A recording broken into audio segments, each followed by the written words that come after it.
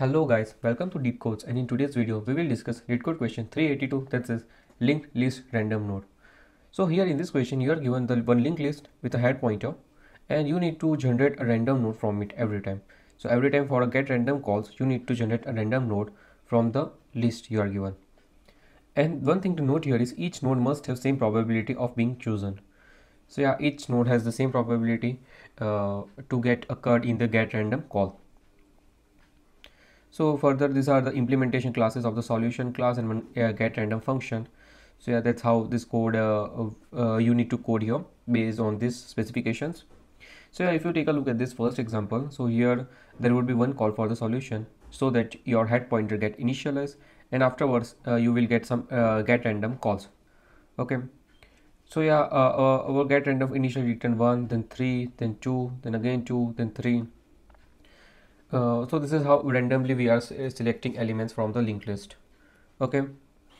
So the first thing I would like to tell you that since here each node must have same probability of being chosen, you have to take this cat in this mind. So let me tell that if you think of something like this. So let's say you have something like nodes like this 1, 2, 3, and 4. And instead of getting a random call, making a random call, what you decide to give output something like this in an ordered manner, like 1 2 3 4, 1 2 3 4. So you thought something like this, that instead of taking any random thing, what we can simply do is for each get random call we will give the output in an ordered fashion, like firstly we give this output for the first random call, then we give this output for second random call, for this third random call, and this output for the fourth random call, again this output for the fifth random call. So this is how, if you think that you will give output in a sequential order, then you will get here wrong answer if you try to do something like this. So it is must that your answer should be in random fashion, but each node should have same probability of being chosen. Okay, things are clear. So making a random call is necessary. So now also in today's video I am using a new style of explaining you. I have pre-written the questions and the points that we have to discuss in this video. So this is something new that I'm trying to with the explanation part. So yeah guys, if you find this helpful and you find it easy to understand in this way, then make sure you let me know in the comment section. Okay, so now till now we have understand that we need something, we need to get random values each time. Okay, so how do we get random value for each time? So let's say if you have up till n elements and you need to choose something from this randomly, then how do we get? See, there is one random function this is the inbuilt random function in C++. So similarly inbuilt random function are there in all the programming languages. And let's say you want to get from n elements, then what you can simply do is you can simply make a modulus of what? Modulus of n, right? So by taking modulus of n, what you will get answer from all the answers from 0 to n minus 1. Okay, got it. So if you take let's say n is equal to 5, then you can get all the random answer from 0, 1, 2, 3, 4 if you do this rand modulus n. Okay, simply got it. So yeah, we will be doing the same thing here. So what we can do is we can store all the possible outcome in a vector like this, vector of size n with an index 0 up till n minus 1. Okay, store all the outputs and pick one. Now each element must have equal probability. This thing is we need to keep in mind. So yeah, for that what we will do is, see, this would be our code here. Okay, so here in this code what we are doing, we are initially storing all the values in this vector of values. We are storing all the values here initially by traversing this whenever the solution or the head is initialized. Okay, then each time for random call what we are doing, we are taking the size of these values and we are returning rand modulus n, rand function modulus n. So it will produce all the result from starting from 0 up till what? Up till n minus 1. Simple as it is by taking modulus with n. So yeah, this is how by taking a rand function we will get a random value, and it will also generate values from this range. so we won't be out of the bound for these values. And the second thing is each element will have equal probability because we are using inbuilt rand function. Got everything till here is cleared? Okay, now talking about the time and space complexity for the approach. So this, as you can see, that here we are traversing all the nodes. So time complexity here, this will take big O of n, and this will take time complexity big O of 1.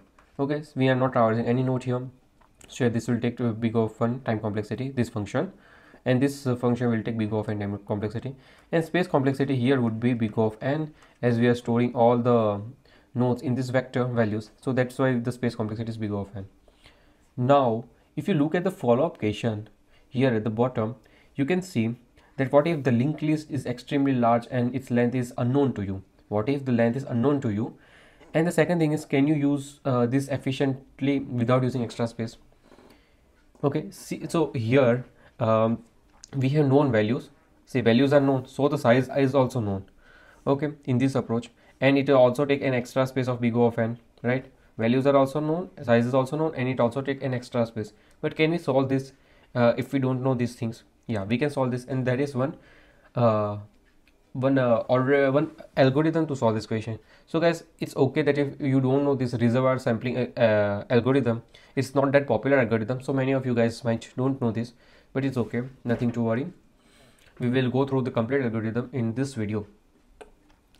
So yeah, I have written some of the points of the reservoir sampling algorithm. These are the facts. These are the facts that you must know before going to the approach. So this reservoir sampling algorithm, what is this technique? It is a technique to select key elements from n elements, and n can be extremely large numbers or large number of streams. So whenever you have something where n is large or n is unknown, see in a stream of data, you don't know the size of the stream, right? It is a continuous stream of data, continuous data stream. We don't know its size, and it is very large and it is unknown. So in that case, if you want to find a random number from this n stream that is large and unknown, then we can use this technique of reservoir sampling. It is built for this type of scenarios only. Okay, we can use the reservoir sampling technique where the size is unknown and size is very large. Okay, so as each element in the stream arises, it is either discarded or added to a reservoir of equal probability. Okay, now what does this statement tells? So let's say this is your stream. Let me name it as stream. Stream has many numbers from 1 up to n. Okay, so many numbers, right? Now here one is what? Reservoir. Okay, this is reservoir. So for each number, let's say this number, you have two probabilities, either to discard it or add to reservoir, or add this. So whenever you add it, you will add here. Okay, so as each element in the stream arises, so as the elements in the streams are added, you have two choices, either to discard or add to reservoir. Okay, here two choices, and this is done with equal probability. Okay, I will also explain you what is equal probability here in this question. Yeah, just wait for it. Now the third point is, if the element is added to reservoir, previously selected elements is evicted from the reservoir with equal probability. So this statement tells that at a time only one element can be there in the reservoir, at only one element, and if a new element is selected, the previous element is discarded. Okay, got it. Now the fourth point, by maintaining a reservoir with an equal probability of any element being selected, so here the element that is discarded also, or evicted or discarded from the reservoir with equal probability, and also added element has the equal probability. So both discarding and adding is done at equal probability. So this technique ensures that each element in the stream has equal probability. Okay, and we don't need to know the size of the stream also. So yeah, these techniques work for here. Now okay, now let me ask you one simple question. Let's say you have up till n balls, and now I ask you to select any one random ball from it. So what is the probability of selecting the random ball? It is 1 by n. Okay, each ball has selecting one ball from this n balls, the probability is 1 by n. Okay, so yeah, we just need to maintain this. We just need to select an element from each element with a probability of 1 by 1. Each element has this probability, and we just have to maintain this. Simple as it is. So yeah, by taking that in mind and by applying these facts of the reservoir sampling algorithm, we will move towards the approach.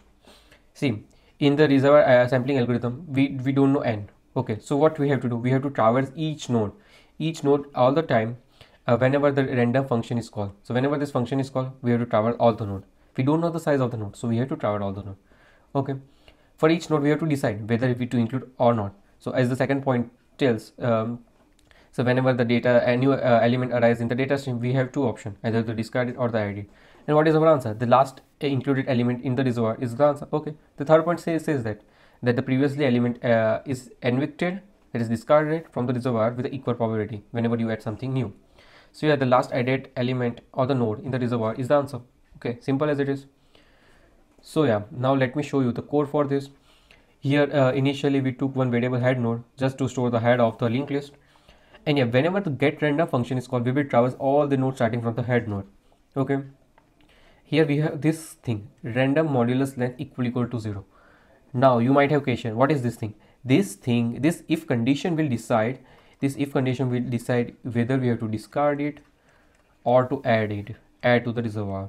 Now on what is this condition? Rand modulus length equals to 0. What does this mean?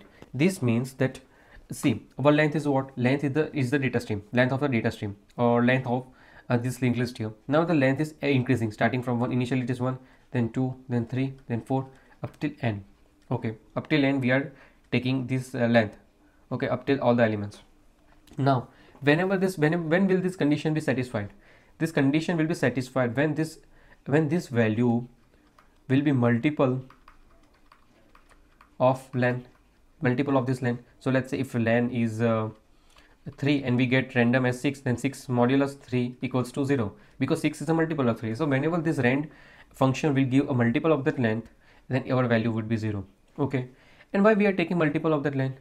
Because the probability would be what? Probability 1 by length, because we have each has equal probability. Let's say we have 3 elements, then we can either choose 0, 1 or 2, and probability of each is what? 1 by 3.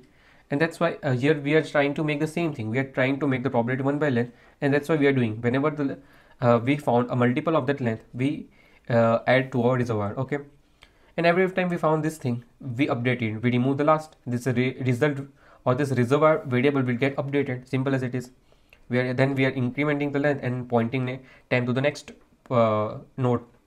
Okay, so yeah, got this, how this will work, and at the end we will return the result or the last node included in the reservoir. Simple as it is.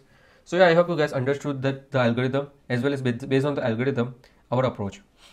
So yeah, this was one approach that if you don't know, then you won't get it right. You must initially know the reservoir sampling algorithm, and if you know that, then only you can come to this approach. Okay, now talking about the time and space complexity. So here this function will take time of big O of 1, and this function will take so yeah, let me write it again. This will take time of big O of 1, and this will take time of big O of n, because each time we are traversing all the n node. So for all the calls of this random function call, we are doing big O of n for every time. Okay, so our overall time complexity here would be big O of n into number of random sample function calls. Okay, how many times this function will be called, that many times we have to make this complete loop to run. And our space complexity here is big O of 1.